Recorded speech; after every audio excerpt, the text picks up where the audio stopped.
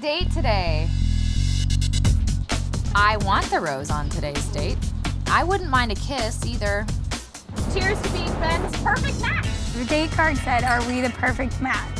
To think that could be me, I feel like $1 million. Yeah.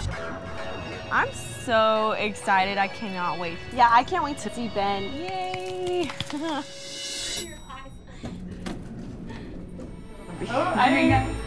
Hi.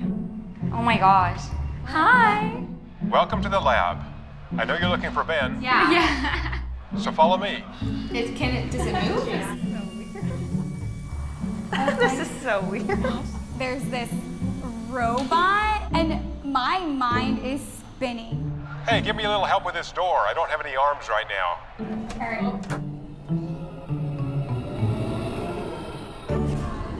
Welcome. Oh my gosh. How's everybody doing? Ben looks super nerdy, but it is super sexy. Wow, I can't even talk. Oh, hi. There's like a lot of people in like white coats sitting around on computers and then thinking about like love and being a good match. Like, I can't put it together. Don't put the blonde on this date. I'm no expert on love, so I brought in some reinforcements. Dr. Love and his team will be helping us out today. One of the things I want to get out of this is to see if science can actually help me find love. I've always kind of gone off of feelings and emotion, but it might be nice if data could lead me to the right woman. We're gonna measure you in a series of experiments to give you a numerical score from 1 to 10. If it comes down to science of proving whether I have feelings for Ben, like 100%, like I'll pass, like with flying colors. Come on in, you guys.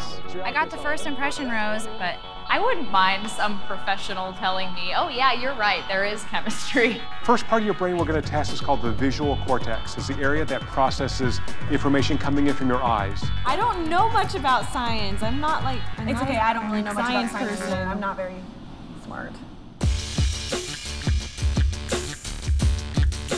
The way this technology works is you'll see what they're fixating on, Okay. and we'll see how much time they spend on that. We're putting the women through some retinal tracking tests today to see exactly what they look at first. Oh, look at that. They're forever, huh? One picture has me versus Sean Lowe. I was watching that one real careful. Please come back to your bachelor. Nailed it. Yeah.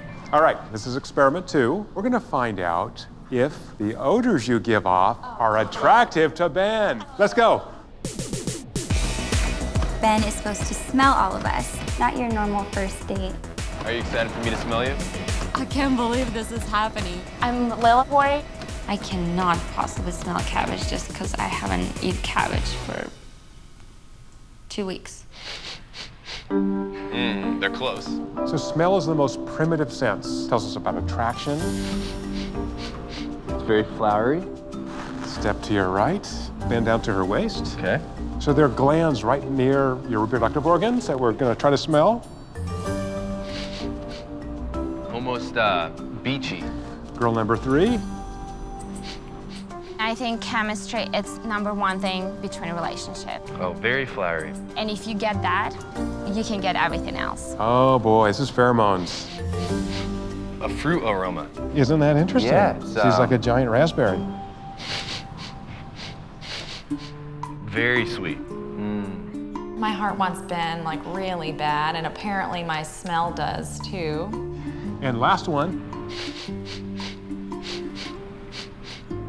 This is a little more sour. What? Like, I don't think I smell sour. It's the shirt, it's not me. Sweet and sour, but that's great in Chinese food. Chinese food. He didn't really like the way you smell.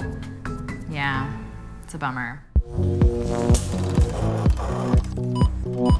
We have one more experiment. We'll be able to measure, is your body creating chemicals that tell us that you're a good long-term match? So we'll start with Amanda. Rest of the girls, if you can go to the waiting room, we'll call you out in a couple minutes. Oh, wow. What? He took his shirt off? This is like a lot of pressure just because like what happens if you're not a perfect match with Ben? Is he gonna send you home? I'm curious to see if, you know, the thermal energy, I guess, changes with another girl. No. So we're seeing all this red and stuff, and I'm like, whoa, whoa, whoa, what does red mean? Please lie back on the bed. Oh my God. People were freaking out. You could see it on their face. I mean, it just like, the mood totally changed. Put your hand on each other's hearts, please. Oh my gosh. Oh, he's touching her boob. I listen to people worry and I'm like, valid point, but I'm incredibly confident in our relationship. So there's nothing wrong with working with science a little bit here.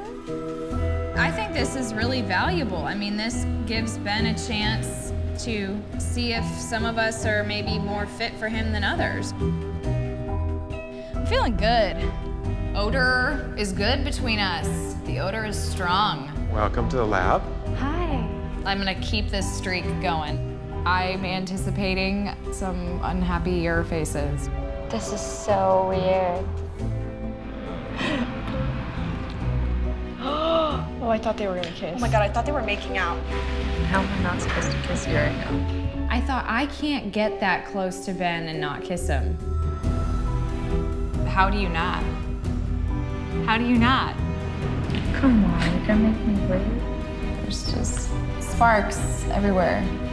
Because people are watching.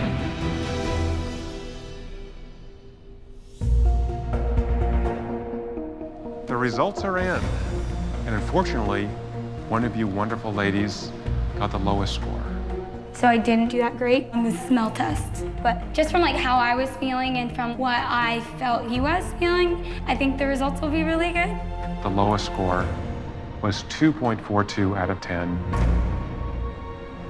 Sam.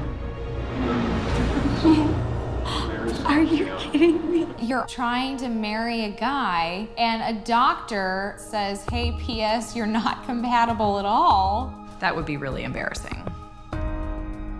We had a very high score for the highest person, 7.45.